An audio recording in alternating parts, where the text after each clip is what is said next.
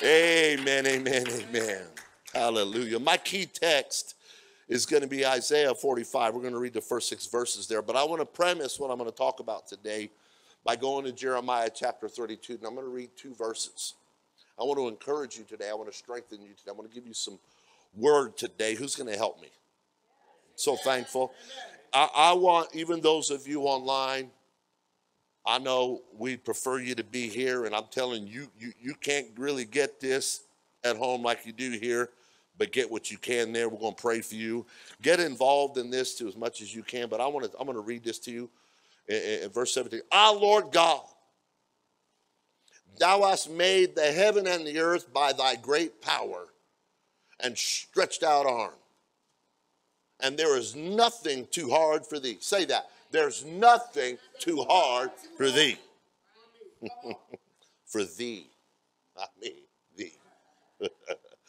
Thou showest loving kindness unto thousands, and recompensest the iniquity of the fathers into the bosom of their children after them. The great, the mighty God, the Lord of hosts is his name. Great in counsel and mighty in work. For thine eyes are open upon all the ways of the sons of men. He sees you. To give everyone according to his ways, according to the fruit of his doings. Now, I don't want to be the most spiritually materialistic person of the bunch, but I am in here to praise God. And I want to make sure, I want him to know that I'm going to praise him and worship him and shout. I come to church wearing my Sunday best because you know what? I do want God to know that I honor, respect, and reverence him. And I just don't want a Sunday relationship with God. See, the problem in the world today, we got a bunch of weekend relationship people. There's another term, kind of a one night stands. I want a lifetime relationship with God. Hallelujah. Amen. All right. It's Isaiah 45, verses 1 through 6. Praise God. Thus saith the Lord to his anointed, to Cyrus, whose right hand I have holden, to subdue nations before him. And I will loose the loins of kings to open before him the 2-leaved gates, and the gates shall not be shut. I will go before thee and make the crooked places straight. I will break in pieces the gates of brass and cut in sunder the bars of iron. I will give thee the treasures of darkness and hidden riches of secret places, that thou mayest know that I, the Lord, which calleth thee by thy name, am the God of Israel. For Jacob my servant's sake and Israel mine elect, I have even called thee by thy name. I have surnamed thee, though thou hast not known me. You think you got it in with God because you've been around a little while? God is an equal opportunity anointer. I am the Lord, and there is none else. There is no God beside me.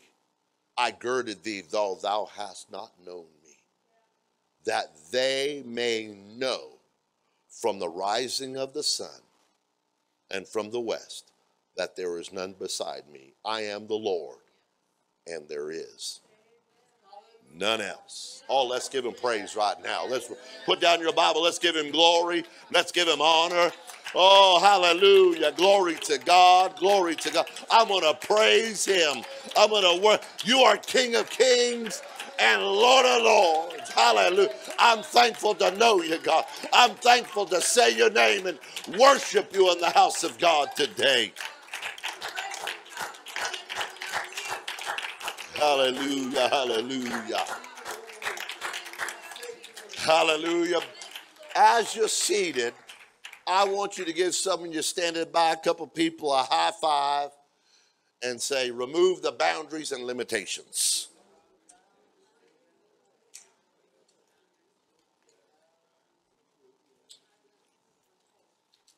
Hallelujah. Amen, amen. God is good. Amen. Praise God. You know, years and years ago, back in the 1600s, originally New York was named New Amsterdam, populated by a cornucopia of people, but mainly the Dutch. They were a colony established by the Dutch West India Company in 1624. And the colony grew to encompass all of present-day New York City, parts of Long Island, Connecticut, and New Jersey. The successful Dutch settlement in the colony grew up in the southern tip of Manhattan Island and was christened New Amsterdam. There's a plan that is called the Castello Plan that they used for the street names and the original map of that area. That's the earliest known map of New Amsterdam, created by a gentleman by the name of Cortelyou in 1660. Now, there's a story that as New York was in its infancy, or this area was in its infancy in the beginnings, historians tell us that the founding fathers had a meeting when they're planning the city. They noticed more and more people were inhabiting the area, and they needed, in order to, you have to understand, imagine our streets without stop signs and stop lights and lines in the road and rules and organization. So they're starting to organize the city. And as it was expanding and the population was growing, they decided to lay out and plan the city and how big they thought the city would get. And at this time, there was only really about 7 streets.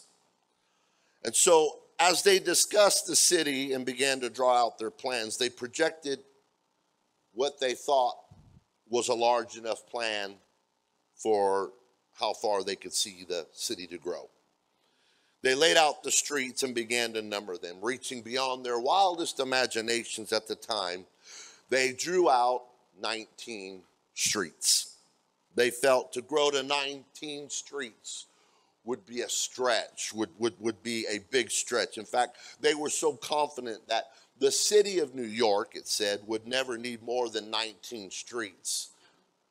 So instead of calling the 19th Street, it is said they named it Boundary Street, because in their minds, a 19th Street would be the border of the city. Believe it or not, Wall Street, if you go back in history, literally was a street with a wall to keep the Indians out. Are you hearing me? Now, because of the present day that we live, we kind of realize that the city fathers were a little short-sighted. It turns out, at last count, and I looked it up this morning, the highest numbered street in Manhattan Island is 220th Street in Inwood. The northbound numerations that begin in Manhattan continue through the Bronx until New York City meets Yonkers at West 263rd Street. That's not counting the avenues, the boulevards, and the other streets with other names. The city fathers had set a boundary as far as they could see. They were saying, well, this is only as far as New York is going to go.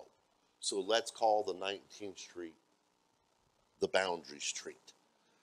So they made a mark on paper. They drew a line in the sand. Their vision was 19 streets, and they called it boundary. This is where it ends. This is where we will stop. There's no reason to build or go beyond this point. There's no reason to go any further. So let's not plan any further than this. That's as far as they could see. So they set limitations.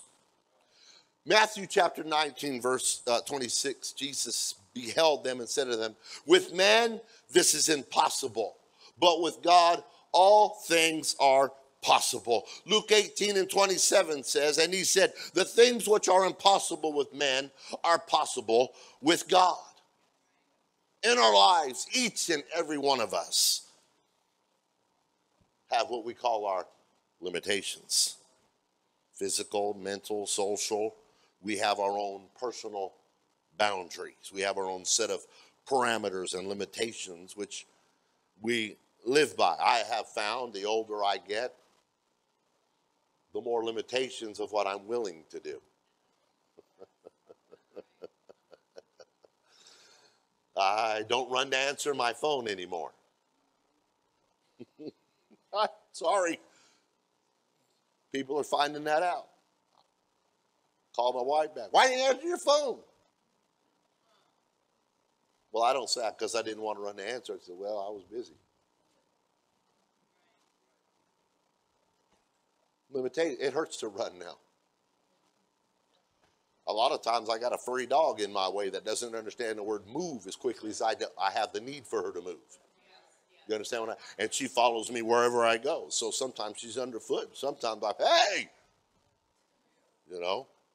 So we have our own plans, our own mental blueprints of our do's and our don'ts. And from the time we get up to the time we lay down, we live within personal boundaries and limitations. We have our time and our energy, our finances, our food.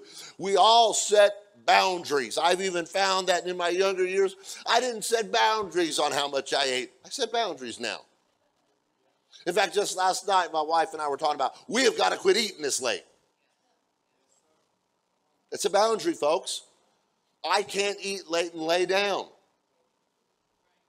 Internal physical boundaries don't like that. Most of the time, whether we acknowledge it or not, we actually set limitations on just about everything. And we say, this is where the boundary is. This is my line in the sand. This is as far as I go. I'm setting my limitations, and I declare I'm capable of this, but I'm not capable of that. And so much like the city fathers of New Amsterdam, which became New York, we kind of park, plant our feet, and we go no further.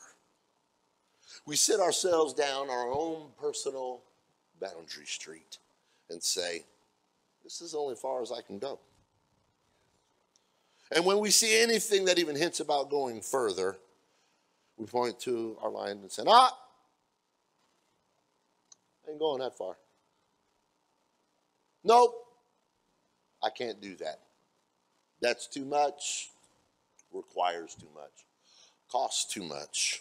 I'm not going to do it. We do that also in our spiritual life. We do that in our relationship with God. We've come so far, we turn and say, no, God, can't do it. That's not in my resume.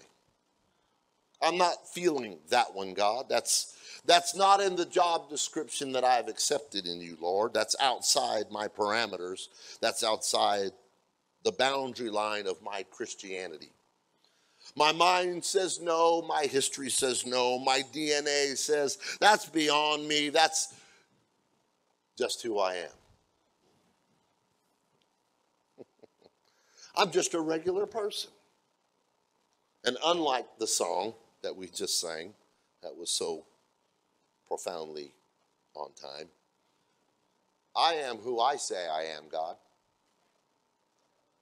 And if you say it long enough, that's what you will be. That's beyond me.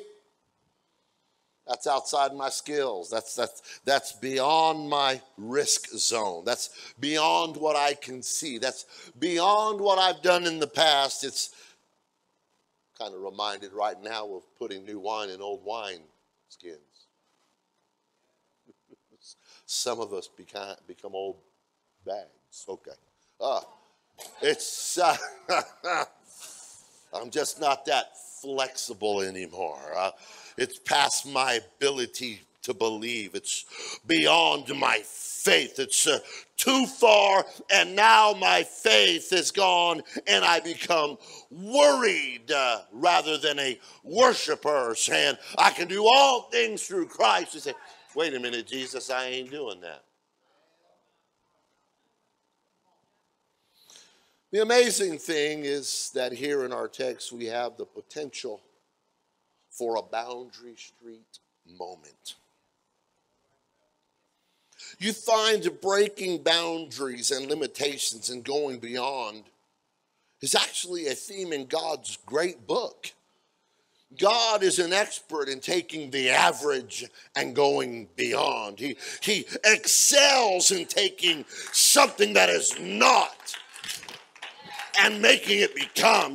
There's just something about a vessel in the hands of an almighty God. No matter where you came from, no matter what you've been, you ought to understand he can take the mediocre and do more. Now, I know some of y'all don't want to move. You're afraid to get stretched a little bit. That's okay. The Bible tells he does look to and fro. In other words, he might look right past your stiff self. He might have such a blessing to pour out, but you're unwilling to the altar. You're unwilling to be stretched. You're unwilling to see beyond the boundaries. Okay, sit yourself down. Let me find someone willing to break the boundaries, willing to take the test, willing to take. Here I am, Lord, send me. I've been around this thing a long time. I love it when new people offend the old folks. Yeah, you're bothered by that.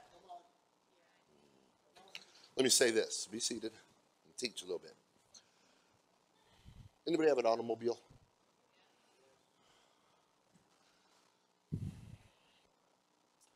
Holiness, physical holiness standards of dressing modest is a wonderful thing. And many people stress about what they won't do. Holiness. And I get that. And I'm all for it in its place.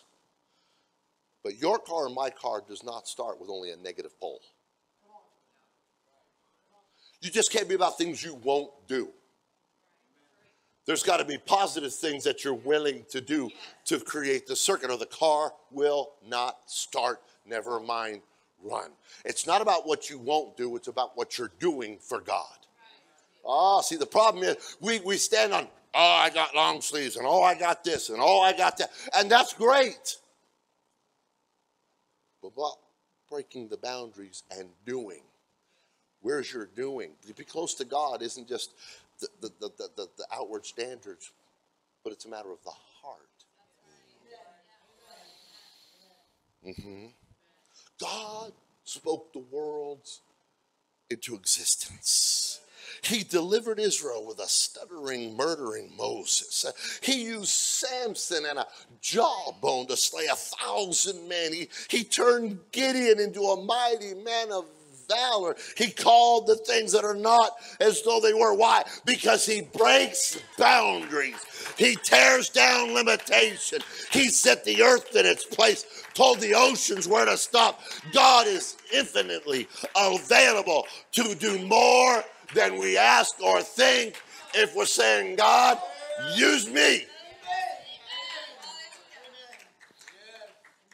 Now, I know it's going to be beyond. You're going to have to stretch a little bit today. And some of you haven't spiritually stretched in so long, so it's going to hurt. Believe it or not, now I can't do it right now. And I won't even try to. I used to be able to do splits. Also, martial arts. If you can't, one of the first things you do is the splits. Can I get an amen? I did martial arts. If you can't.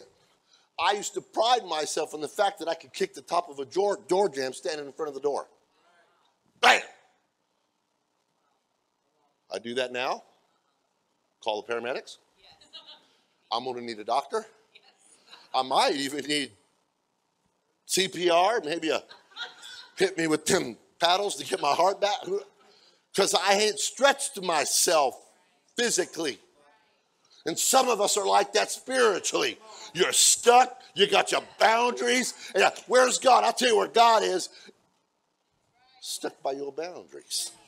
Listen, Ephesians, Paul speaking. What better person than Paul? That Christ, in verse 17 of chapter 3, that Christ may dwell in your hearts by faith.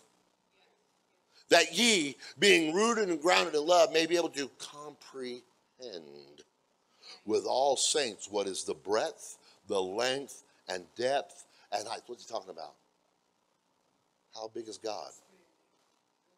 Well, there's no, he feels everything. And to know the love of Christ, which passeth knowledge, that ye might be filled with all the fullness of God. See, the problem of us, some of us, I'm stopping right here. Oh, no. I don't want to release myself to worship like that or to live like that. I got boundaries. I got my dignity. It's a boundary. I got what everybody thinks of me. Come here.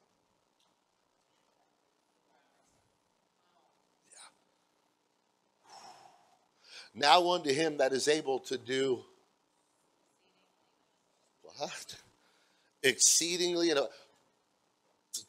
don't know what that means to you, but that exceeding, listen to all these words, exceedingly, abundantly, above all that we ask, or God can do more. You haven't even thought how big he can go. You haven't even thought how far he can go. You've limited yourself. If you would comprehend how great and how big and powerful, you would throw away some boundaries. Stop the limitation. Preach like you've never preached. Live like you never lived. You'd be a Christian that could set the world on fire. Turn your home right side up. Turn around a messed up world.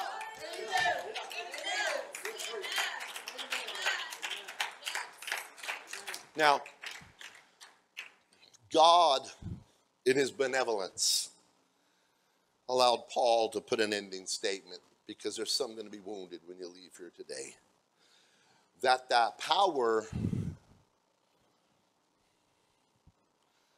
is limited. Not by God, because he says according to the power that. What is one of the most disheartening feelings on the planet? Going out to your car, click, click, click, click. This happened just, I don't know, last week before. Erica came running, hey, my car's not starting. She had a negative, positive pole problem. Her battery was dead. Right when the cold weather snapped in here. We call it cold, but we really don't have cold weather here. She needed a new battery. We don't like it when things don't work. We don't like it when they even perform to the minimal standards. So there's a situation here, and I need to get back in our text. We have Isaiah, God's man of the hour, the prophet. And as the Spirit of God begins to move on him, he begins to prophesy about a Persian king named Cyrus. Now listen, Cyrus isn't even born yet at the time of the prophecy. He doesn't come on the scene until after over 100 years later. And here's the kicker. Even when he's alive, Cyrus doesn't follow or acknowledge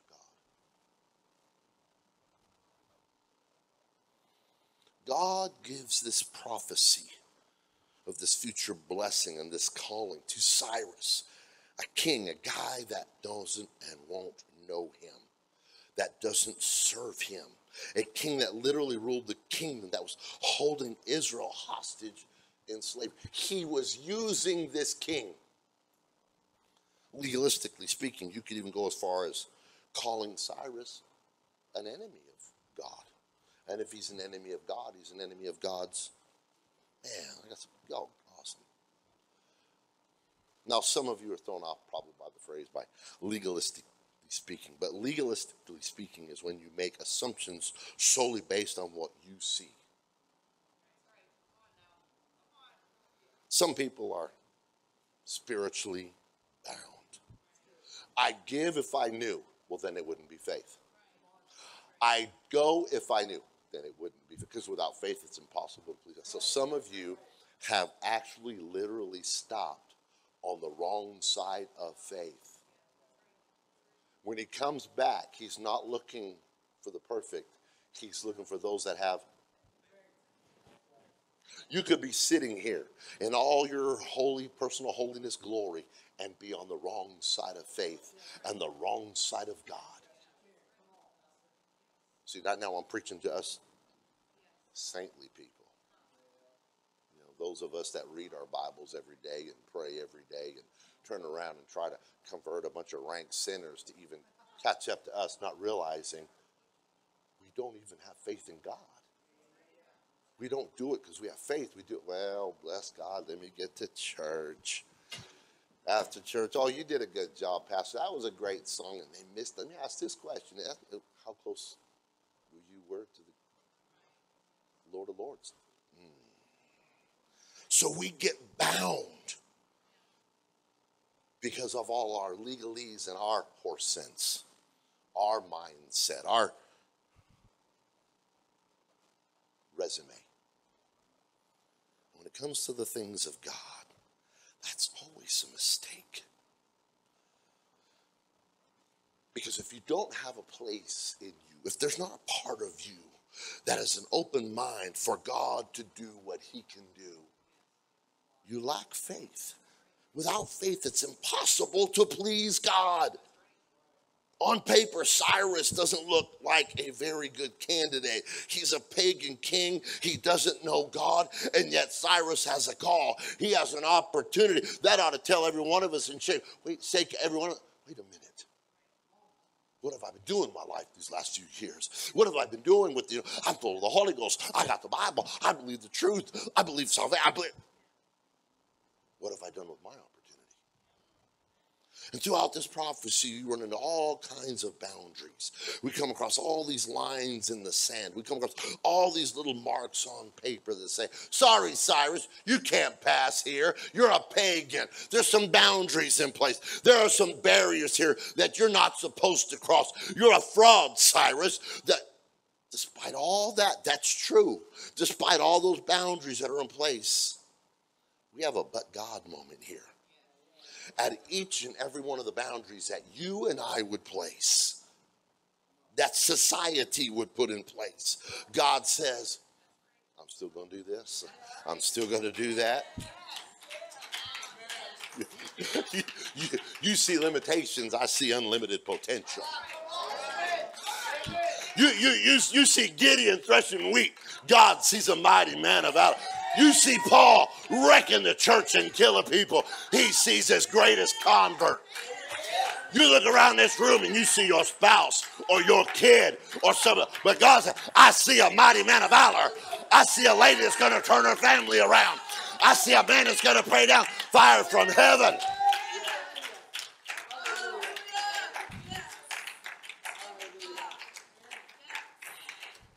Because when you read a little further on Isaiah 45, it kind of reads a little different. Thus saith the Lord to his anointed, to Cyrus, whose right hand I have holden, to subdue nations before him.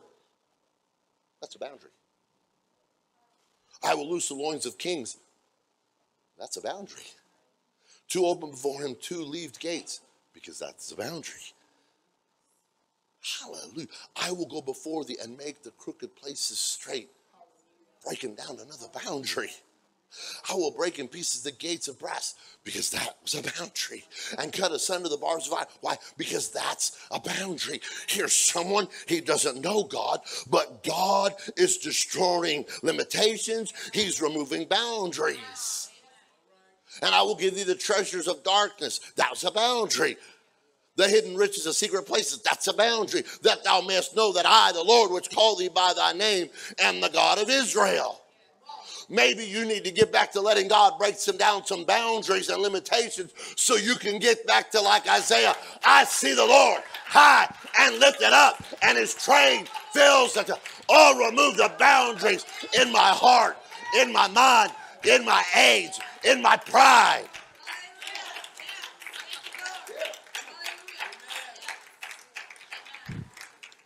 Constantly in those 6 verses, he's removing boundary after boundary, that they may know from the rising of the sun, from the west, that there's none beside me. I am the Lord, and there is none else.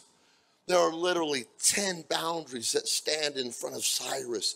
At each one, God declares, God says, despite all that you see, despite the impossibilities, despite the limitations, despite the boundaries, don't stop, keep going. Don't let the gates, don't let people say, don't, regardless of every obstacle you see or face, no matter what you keep going. Oh, but that gate's made out of brass. Don't worry about it. Keep going. We're going to break it down. Those bars are made of iron. I don't care. Keep going. I'm going to break it down.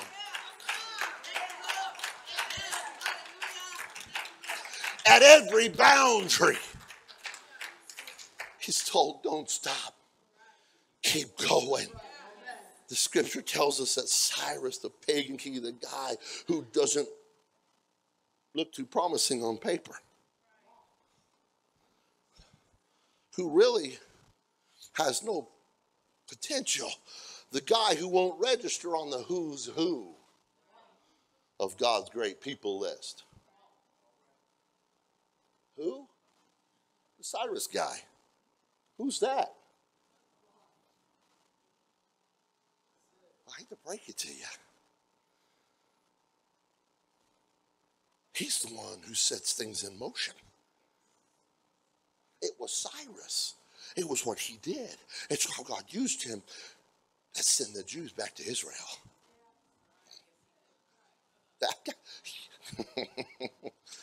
Hallelujah. And you look a little further in Ezra 1:1, it says, now in the first year of Cyrus, king of Persia, that the word of the Lord by the mouth of Jeremiah, Isaiah wasn't the only one prophesying about it.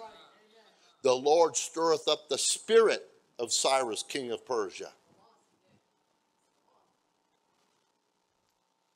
Now, if you're easily offended, don't listen.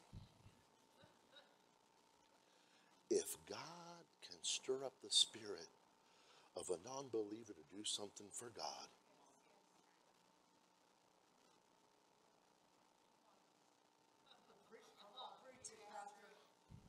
how can you just sit there?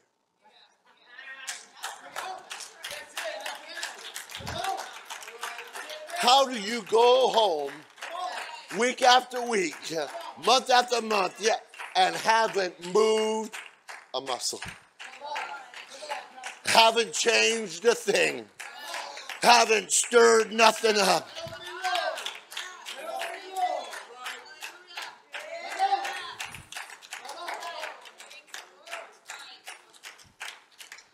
God stirred him so amazingly. He made a proclamation throughout all his kingdom and put it also in writing saying, let the Jews go, let my people go.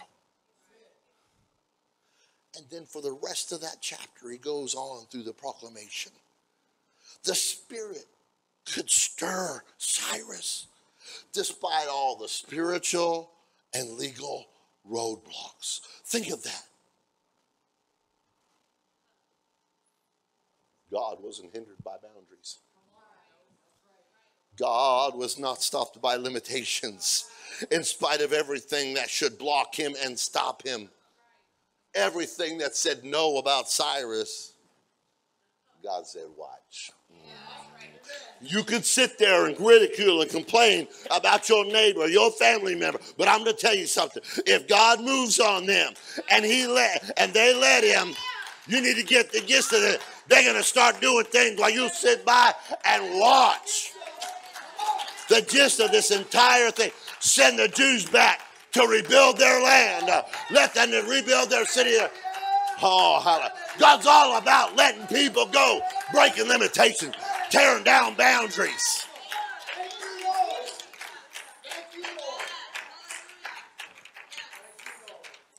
It's bigger than that. It's still bigger than that because not only did this will let you know where you're at. This is going to sting. Now, not only did he move on Cyrus to let the people go, but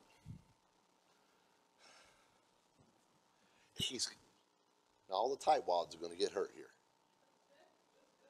All you non-givers, non-tithers, those you go extravagant for yourself, but you'll stingy for God. He said, you know what, Persia? You're not just going to let his people go. You're going to give them what they need to rebuild. I've heard this story before. You're going to help them however you can. If they need a hammer, you're going to give them a hammer. If they need an ox, you're going to give them an ox. And by the way, go get your gold and go get your silver. Go get the vessels that were stolen from their temple. When you read, and you're going to give it all back. You're going to hand it all back to, why? Because God is going to move on an unbeliever. And if he can move on an unbeliever, how should he be able to move on the likes of you and I if we'll take the limitations off? If we'll remove the boundary and say, God, use me again. Get me back in the fight. Put me in, coach. I'm ready to play. I'm tired of sitting on the sideline.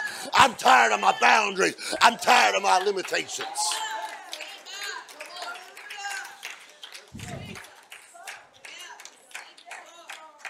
Hallelujah. Now, I need to hurry. You can be seated. Now,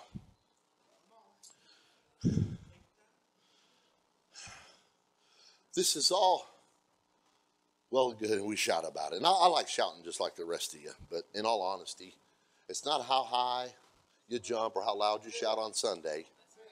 It's really how you walk on Monday. Okay? And you notice about the Ezra 1:1, it says the Lord stirred up the spirit of Cyrus. God didn't just say, Cyrus, you're going to do some great things.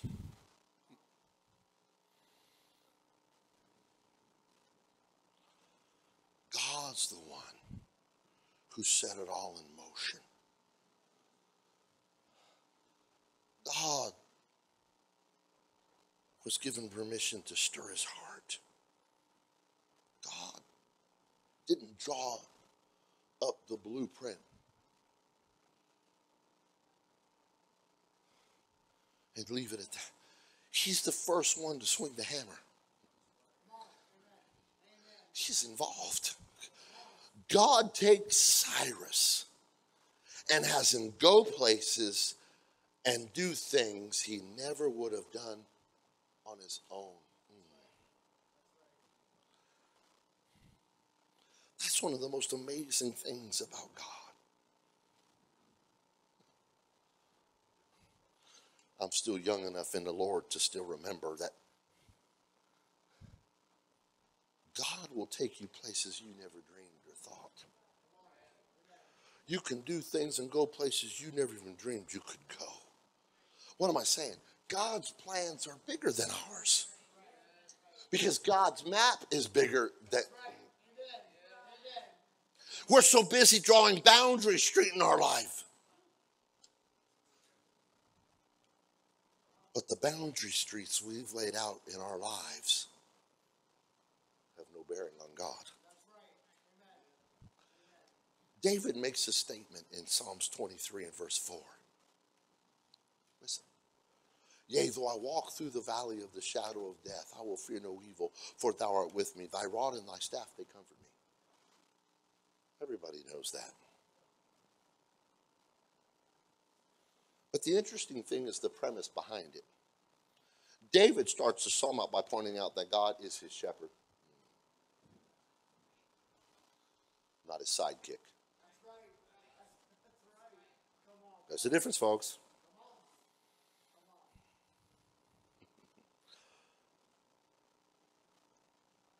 And he also says, he leads me. He can only lead those willing to submit to him.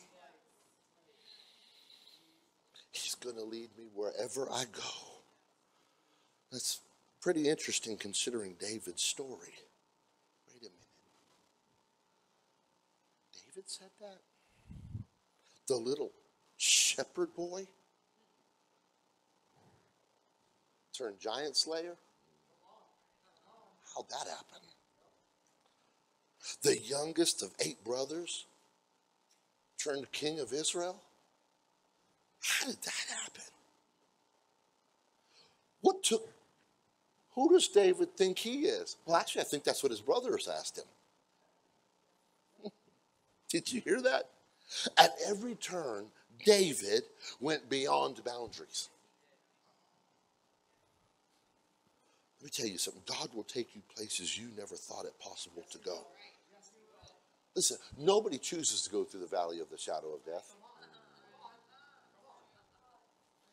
But when you're walking with God, look out, valley. Now see, I'm going to be honest here. Some of us have felt pain and we become hesitant. In fact, some of us have stopped and we're stuck in the same thing that hurt us. I'm not saying that what happened to you wasn't wrong or what they did was wrong, but the problem is you've wronged yourself worse by being stuck there with unforgiveness and bitterness and hatred, and you're mad at the church, you hate church, you're upset at God. How could he let this happen to me? But the problem is you've missed out on the other side of the valley because you stopped in the shadow. You stayed in the darkness instead of walking to the, yeah. We've all had pain. We've all had struggle. But the difference is that, okay, he didn't just lead me here. He wants to lead me to, I'm going to keep walking. I'm not setting a boundary. I'm not about to stop. I'm not going to quit. Hey, wait a minute. I'm not going to stay here in the valley of the shadow of death. I'm going to keep on walking through it.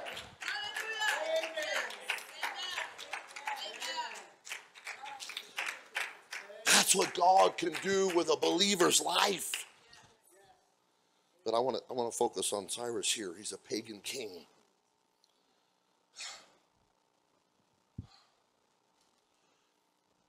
Pagan kings don't usually give back spoils of war. Look, I'll tell you right now, if we go outside and we have a bet on something for pink slips and I win, you're not getting your car back from me.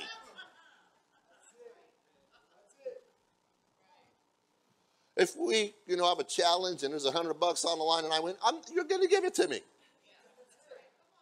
Right? Now, I don't gamble and all that kind of stuff, but dumb stuff happens and I can do it. I go, let me see, $100. I'll do it. It's just me. It's my, hey, put your money where your mouth is. Or sit down and shut up. Whatever it is, So we're talking about a pagan. Gosh, he's got no ethical morals. He's a pagan king. Oh, boy, he sure put some of us to shame, though, don't he? He gives back spoils. We don't even give God back what he gave us. We're tight-waisted, tight-fisted, all bitter and angry at God because life didn't look the way he did. And he said, it would have if you'd have kept letting me lead. Right? We don't do good things on our own.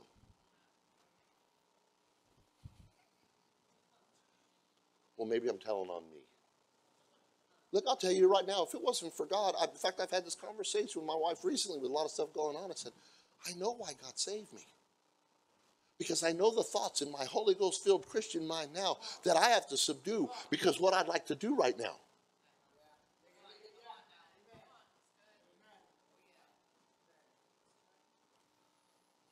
You'd be surprised what's floating around in this room. You'd be surprised with some people. And normally it's those guys that are jumping up and down. And, I really can't talk about it. I need Jesus.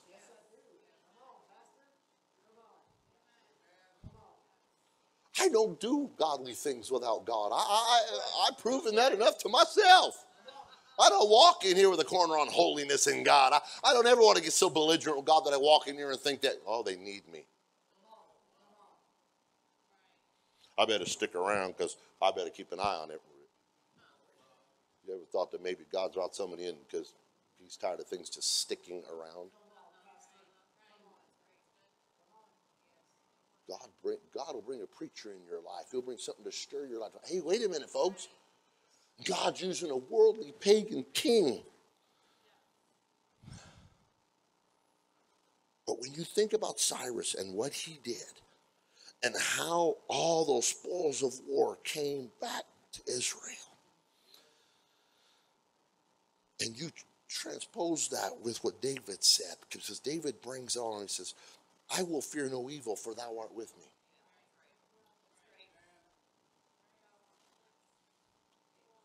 me paraphrase. I got evil with me and I got God with me.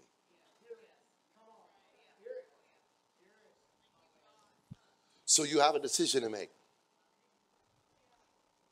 Which one you going to listen to? Are you going to be fearful or faithful? No. Don't clap yet. Don't clap because this is going to get worse. He doesn't answer that with, I'm going to cuddle you and love you and give you flowery pathways of ease. This is how he answered it. Thy rod and thy staff comfort me. What? That's like saying my dad's belt comforts me.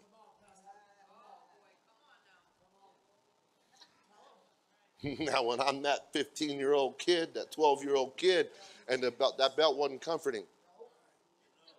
But it is today. I still have it. He's long gone, over 30-something years. I still have it. Thy rod and thy staff, they comfort me. David makes this reference to the rod and the staff of God because you see in shepherding, the rod and the staff have two different roles. The rod was used to correct. There's a little correcting going on right now. From the oldest to the youngest, none of us is void in this thing.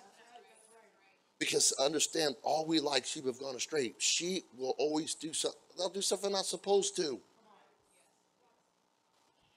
I don't want to hurt your feelings, but sheep aren't the sharpest animals. I'm not going to get into that, but that's not my message today, but they're not. And so when a sheep didn't do what it was supposed to, the shepherd would press it on its side to redirect it. If it's nipping or causing a problem, get out of there. We get those. Anybody get those? I still get those. And then the staff was used to pull the sheep close. That hooked part of the staff. He would reach over that hook and pull you close. We need both. The rod was used to correct. The staff was used to console. I need him to walk with me and lead me through the valley. I still need the rod and I still need the staff. Lord, I don't always know why dark times come into our lives. I don't know. But that rod and staff is for correction and redirection. It's because there are some things that God has to work out in our lives. Hard times and trials and times like that. I need the staff. I need redirected. Even Jesus said to his disciples about those that become offended in him. I didn't realize it, but about 3 years into living for God, I was offended at God. I got to be transparent because there's some people here who don't realize. I don't care how old you are. You can be offended at God at something in your life. I was praying and dealing with something, and I made a statement to somebody, and they looked at me. And without any reservation, you're mad at God and you're blaming God. You're offended. Because of how your dad died.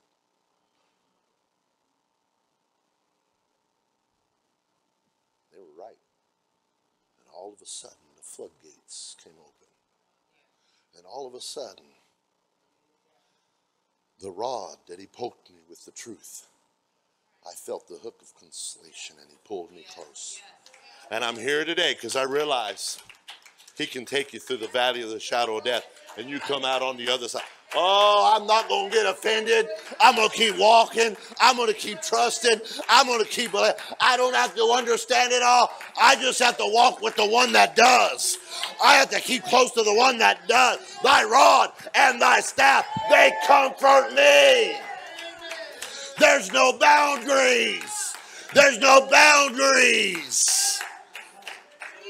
I can feel the phenomenal love and a pulling of God's love.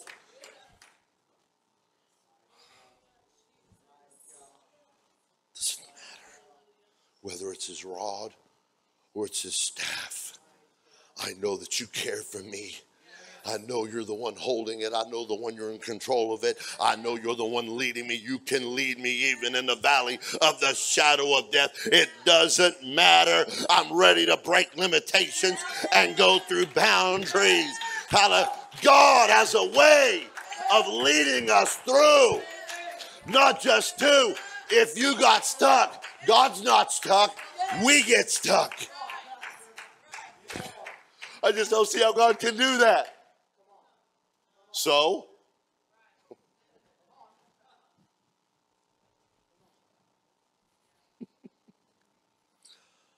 God has a tendency.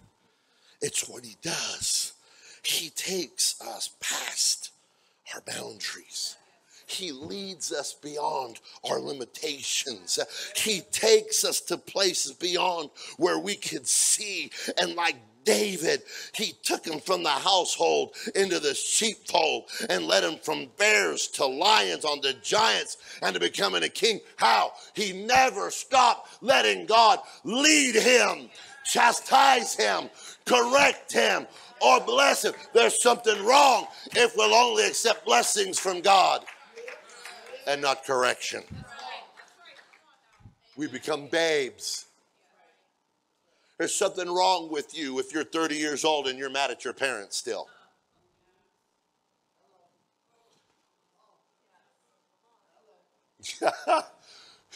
There's something wrong with you. Still spit that pacifier out of your mouth. Oh, mom and dad didn't let me do this. And mom and dad didn't let me. Oh, they spanked me for this.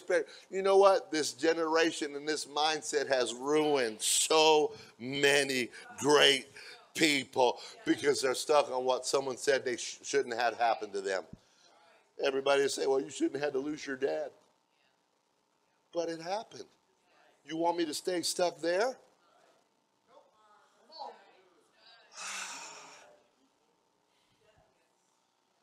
Anybody that's seen The Lion King knows better than this.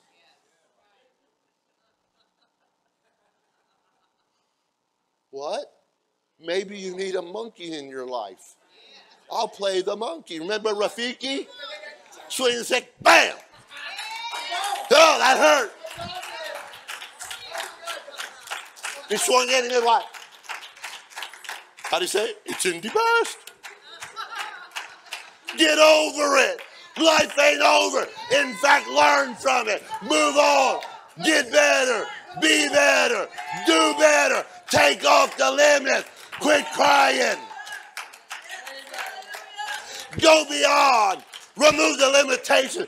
God's bigger than the valley of the shadow of death. Oh, wait a minute. But did you die? Come on. Get moving. God's greater.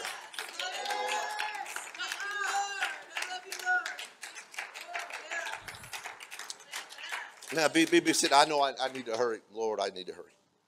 I'll be honest with you. I cannot. I'm the greatest petri dish example I know. Put me in there and just look at my little life and its little, little fungus and little things moving. Oh, just imagine the angels all looking around at my little life like, oh God, oh God, really? Him? The problem is we look in our own little petri dish of life. As soon as I start doing that, oh, I can't do that, God. I can't tell you how many times I've heard people. And those of you in the leadership meetings, and those of you that, some of you I can't be honest with because it'll hurt your feelings. I'm not trying to hurt your feelings. I'm trying to get you to set your feelings aside, remove the boundaries, and realize what you can do. Because it bothers me when I see amazing people hit the wall of their self-imposed limitations. When they put their own boundaries up. I ain't never done that before. Well, whose fault is that? They become okay, I'm going to hurt someone's feelings here. You become predictable. You eat the same things, you say the same things, you sit in the same place, you always do this. Nothing changed. You're predictable. You're in a rut. You know what a rut is? It's no different than a graveyard hole. It's a hole in the ground, and you're stuck in it.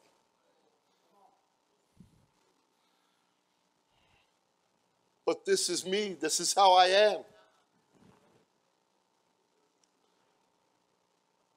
I'm old enough now that I can say, well, I'm old school.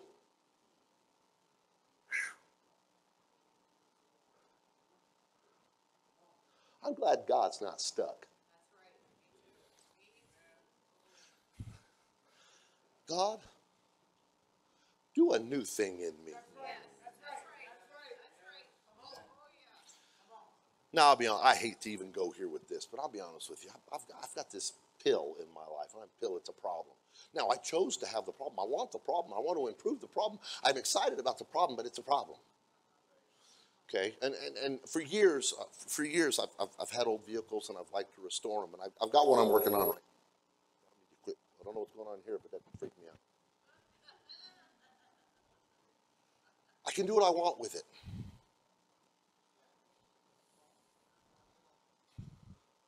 And it's messed me up. Because I have so many boundaries. And I found myself the other day almost asking someone else, would you choose for me?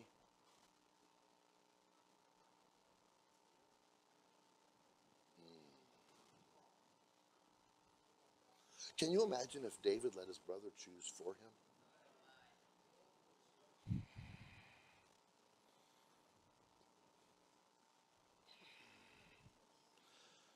Listen, David showed up. He's a messenger boy bringing some lunch. Saul is trembling in his tent as this giant bellowed in the valley. Saul could not see God past the boundary of how big the giant was. You've heard this before, but stick with me.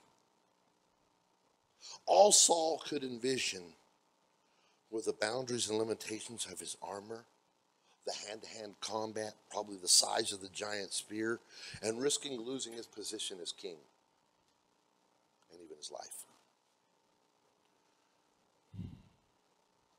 But when you take and dissect this story, listen to me. Saul was king on one side in a tent, but there was a boundary because he was king on one side and there was a giant on the other side. A valley in the middle. Saul couldn't see past the physical boundaries that he self-imposed. He lost the battle without ever fighting it. Wait a minute. Some of us need to restore this. Wait, don't you tell me I can't do something. What's sad, you don't want people to tell you, but you'll tell yourself you can't do stuff all the time. Saul's struggle wasn't what people were telling him. Saul's struggle was what he was telling himself.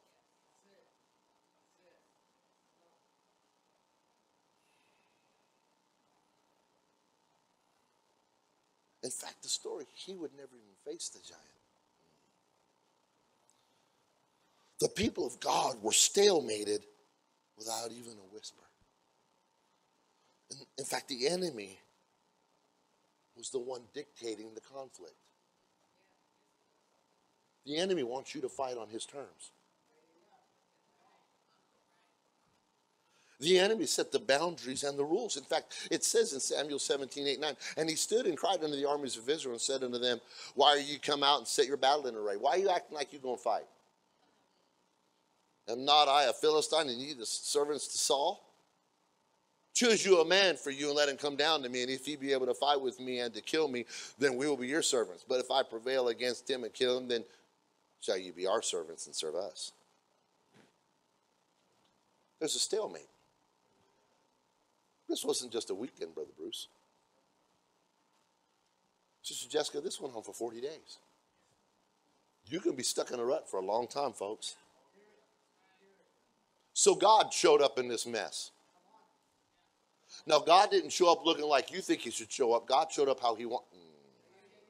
I said God showed up. No, David wasn't God, but David was God's way of showing up.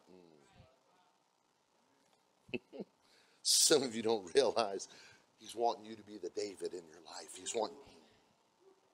He hasn't called me to that. No, you haven't showed up for that.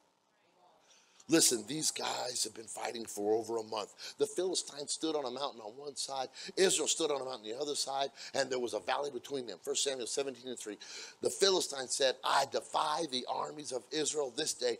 Give me a man that we may fight together. David was not the answer. God was the answer. David was just the vessel that God used to handle the answer. Oh. Because David facing a giant is an absolute travesty. Nobody would do that. That should not have happened. Because it violated every boundary and rule they had set in place. The first thing God did was break the very first rule of the fight. Goliath spent 40 days demanding another man to fight. God said, well, okay. First of all, you don't set the rules, I do. I'm sending a boy. Oh, some of you ought to get empowered by that. Wait a minute. If he can do that with a boy, what could he do with me today? What could he do? If you got all this time in church and all this wisdom and all this knowledge and you're full of the Holy Ghost, how could you be sitting on the sideline?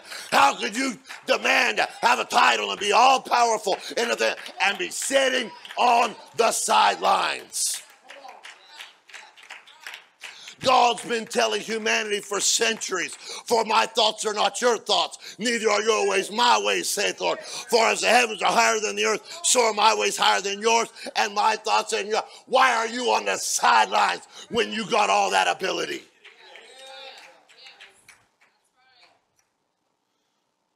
God is saying, I will not be held captive by your boundaries and by your impossibilities. Goliath is demanding a man, and God sent a boy. Now, God will insult you if you continue to defy him. God will embarrass you. I heard it all the time. God's a gentleman, not to the enemies, and not if it'll help you change. Well, you don't think his brothers were embarrassed when they told him, you little haughty little child, go home and few sheep? God will embarrass you if you persist in mocking him. You talk about being a man of God, a lady of God. You've been serving God all these years and you're on the sidelines. God will embarrass you. God will take someone with less and do more. Someone with less talent, with less resources, with less ability, can't do it. And he'll have them do more than you because you sat there and thought it was about you instead of keeping it about God and moving forward. Tear down the boundaries of what you say you can. God can. God defies the army of Israel. God defies the rule. He defies the odds. He breaks limitations. Brian, are you willing to stand up and say, here I am, Lord, send me? He took experience and defeated with inexperience. He took strength and beat it with weakness. He took that giant size and extreme smallness. All those great weapons that are so listed. God sends a boy with a slingshot. What's God saying? There ain't no boundaries. There ain't no limitations. David was God's way of saying, it's time to go beyond boundaries and limitations. With God, all things are possible. We ought to give God praise right now. We ought to thank him right now. We ought to exalt him, lift up, magnify him right now.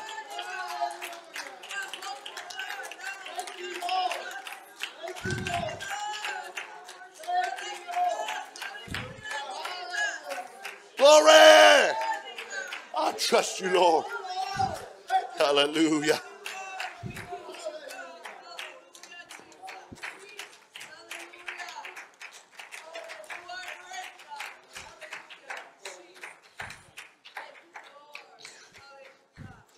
God broke through all the boundaries and defeated this giant. Listen, your actions and your words should always agree with each other.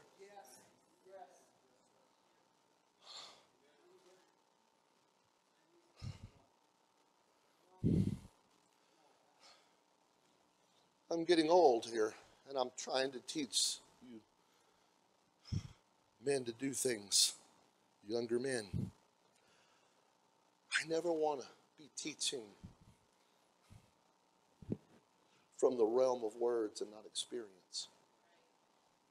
Because that's where Saul was. David, let me tell you how to do it. He was trying to place his boundaries on David.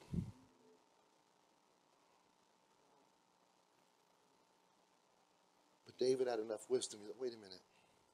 You got a lot of words, and you got a lot of stuff, but you lack the action and the inspiration to do it. You sat here for 40 days and it's, wait a minute.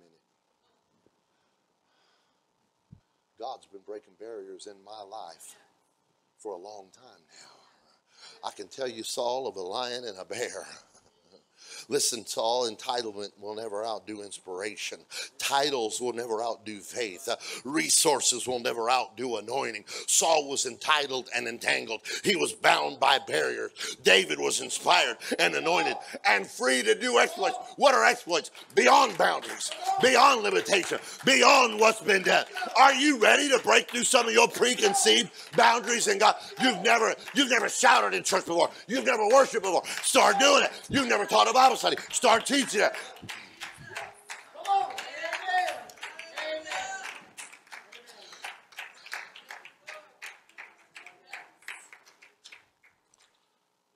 Maybe it's time you shattered your status quo.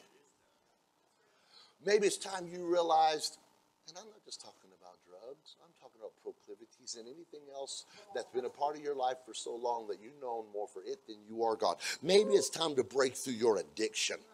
Break out of old family strongholds. Break out of education limitations. Break through spiritual stagnation. Tear down some walls. Tear down some barriers. Can you still be stirred by the Spirit of God today? Will you be stirred by the Spirit of God today?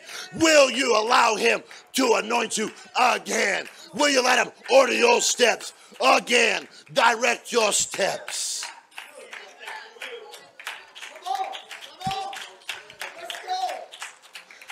Someone's going to be unrecognizable by their family here pretty soon. Someone's going to turn around and the whole world, who's that? I don't know. You're going to have to say who that is because they're not going to recognize you because God's done something.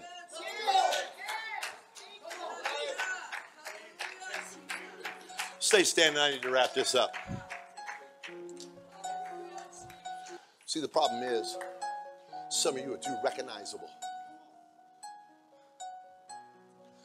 Looked that way, act that way, lived that way, and done everything the same way for so long. God hadn't done anything in your life in so long, people are like, okay, whatever. Brother Ezekiel, one of the most painful,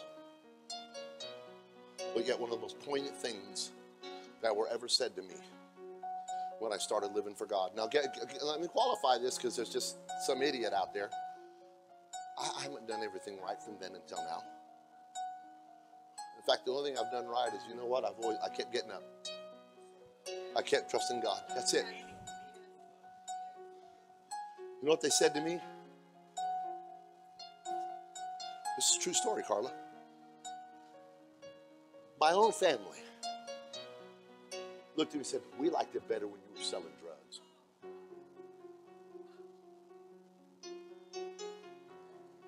Did it hurt? With the mindset of their boundaries, yes. But it also empowered. You know what it said to me? They know I'm different. I don't look the same. I'm not doing the same. In fact, Brother Bruce the other day, they're not done criticizing, and that's it. I love them anyway. I pray for them every day. I fast for them. In fact, I haven't prayed as much for them as I have recently. It's been amazing. It's something, just like Job. There's always someone to bring you bad news. Someone told me the other day, yeah, your sister was listening to your message. She said, well, when did he start getting like that? And I guess I said something with a slang or what was said? What? I had an accent or something. Well, I'll be like, well, man, I hate to break it to you, sweetheart, but we haven't talked in over 10 years. I kind of done some stuff. See,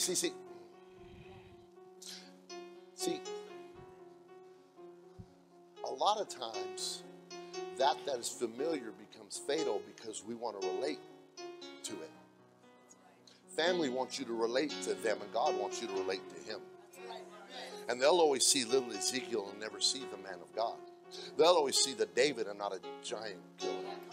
You know why? They didn't witness in killing the bear. They did not see him take out a lion. So when he showed up with all that ability, you're just David.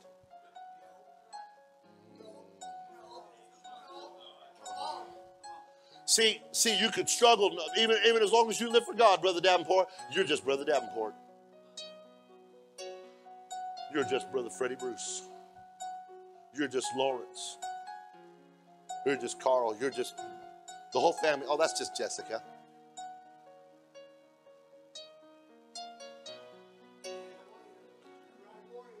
But you know what you need to do? You know what, God? I don't want their boundaries.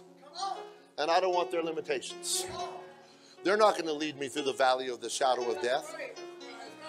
See, they don't understand that on the other side of the valley of the shadow of death, there's green pastures and still waters. Take off the limitations and allow me to do things that when they see me the next time, who's that? Who's that? Oh, wait, who's that? I tell you who that is. Are you ready for a breakthrough in your own family crisis? Are you ready for your home to change, your life to change? Are you ready for something different?